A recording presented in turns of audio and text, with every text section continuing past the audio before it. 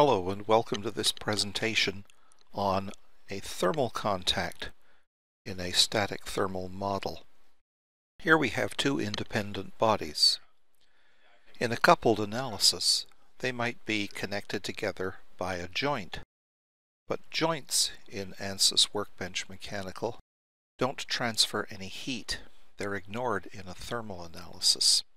If we have just a thermal analysis not connected to a structural run, you'll discover that you can't create any kind of thermal link between bodies. That capability has not been programmed into the interface. There are two ways with the given interface in which you could get a thermal contact between these two bodies. One is with a manual contact region, which could act across a gap like this as long as you make the pinball big enough. Another thing you could do, which might or might not have the required accuracy, would be to couple temperatures between adjacent faces. That will make the two faces chosen carry exactly the same temperature values.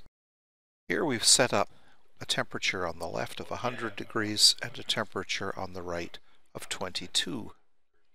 When we solve this model, one body is entirely at 100 degrees and the other is entirely at 22, and there is no heat flow across this gap.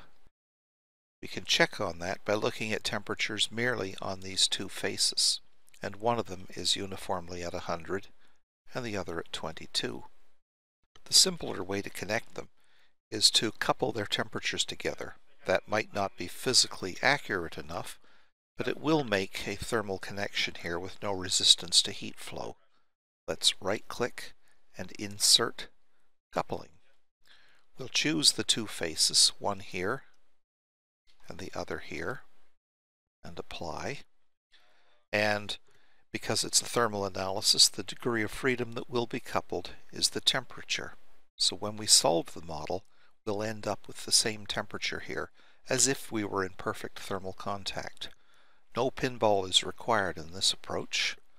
Let's go down and solve and wait a moment.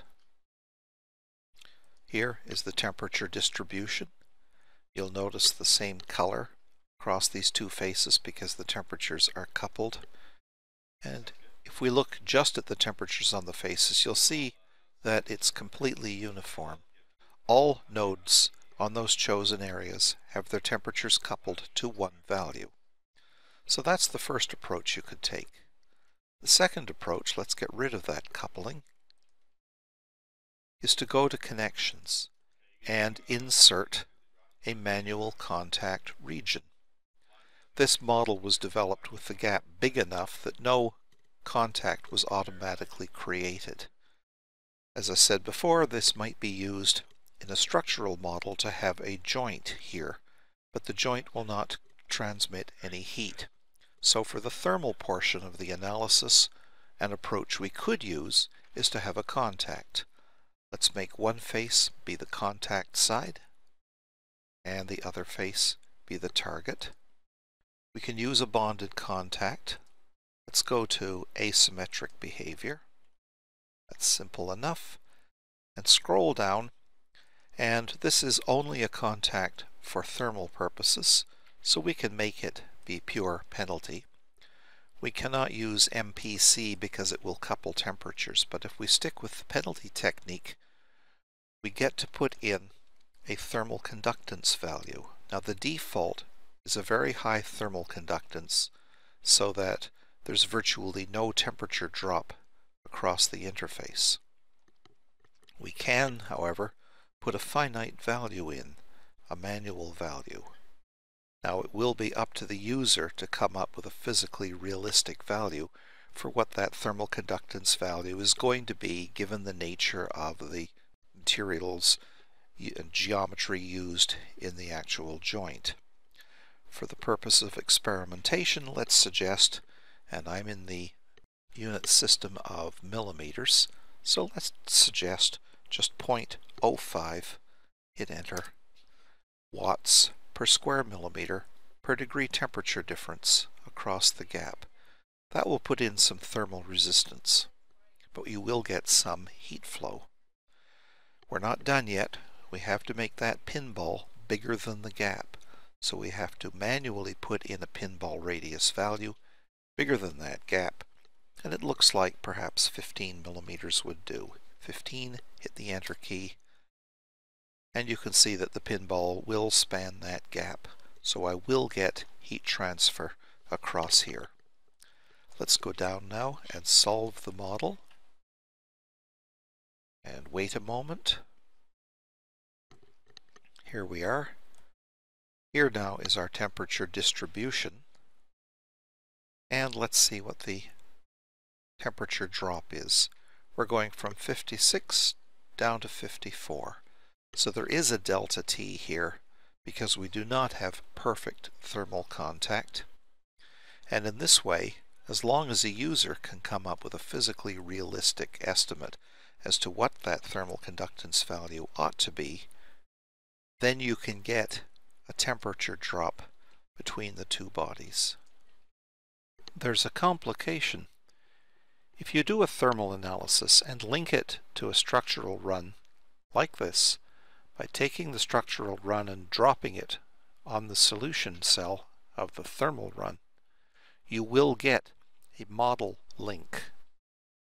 And what that does is put your thermal contact into the structural model as well. So now these things are stuck together with bonded contact. If I go inspect the details, I still have that thermal conductance value, but I'm also, you can see the stiffness entry, going to get a structural contact between them. I can't get these things to work independently. What you have to do is not use the model link. So let me get rid of this. Now I'll drag in a static structural run and drop it directly on the geometry cell. Then I'll take the solution from the thermal run and feed it into the structural run. I'll get the temperatures from the thermal analysis, but I can approach my structural model independently. Let's edit the structural model.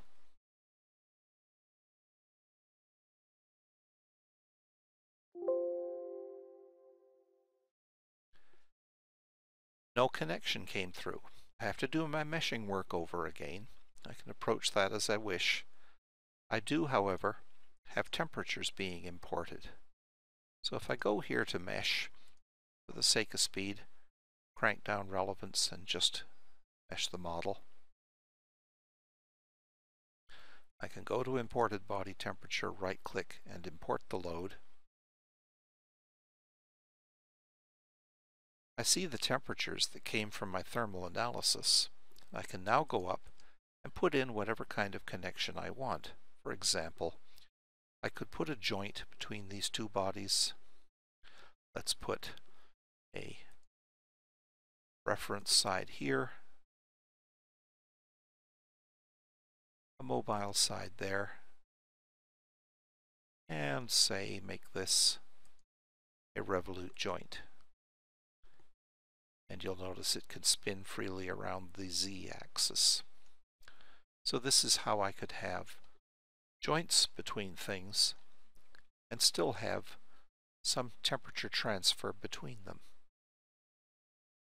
So the key is, back here, you're linking the solution but not the model, and then you can approach your joints and connections independently in the thermal and structural runs. I hope that you will find that useful. Thank you for joining me.